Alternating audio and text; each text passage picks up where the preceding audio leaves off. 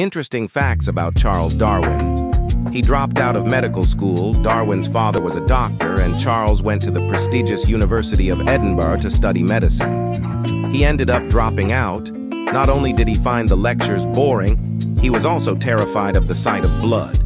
He was religious at first. After dropping out of medical school, Darwin went to study theology at the University of Cambridge.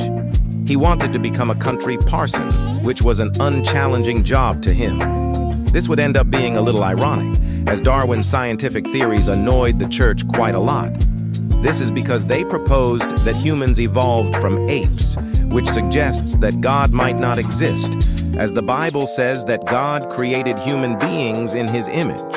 Darwin ended up losing faith in religion after witnessing the evils of slavery on his travels, and after 3 of his children died.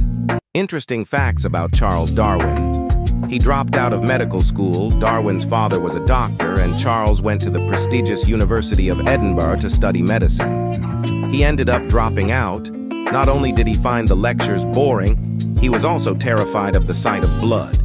He was religious at first. After dropping out of medical school, Darwin went to study theology at the University of Cambridge. He wanted to become a country parson, which was an unchallenging job to him. This would end up being a little ironic, as Darwin's scientific theories annoyed the church quite a lot.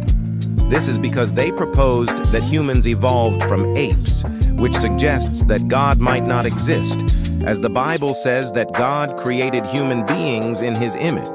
Darwin ended up losing faith in religion after witnessing the evils of slavery on his travels, and after 3 of his children died.